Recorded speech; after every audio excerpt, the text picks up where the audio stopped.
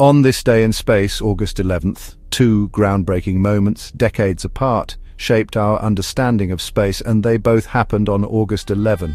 On this day, in 1989, NASA's Voyager 2 made a historic discovery as it flew past Neptune, two partial rings encircling the distant ice giant. This revealed the complexity of Neptune's ring system and hinted at hidden gravitational interactions with its moons.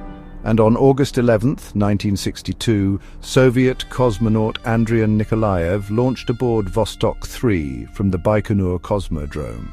He became the first human to float in microgravity, marking a giant leap in human spaceflight. His mission demonstrated that astronauts could adapt to weightlessness, paving the way for long-duration missions in orbit. From the icy edges of Neptune to humanity's first free-floating moments in space, August 11th reminds us that exploration, whether robotic or human, keeps pushing the boundaries of the possible.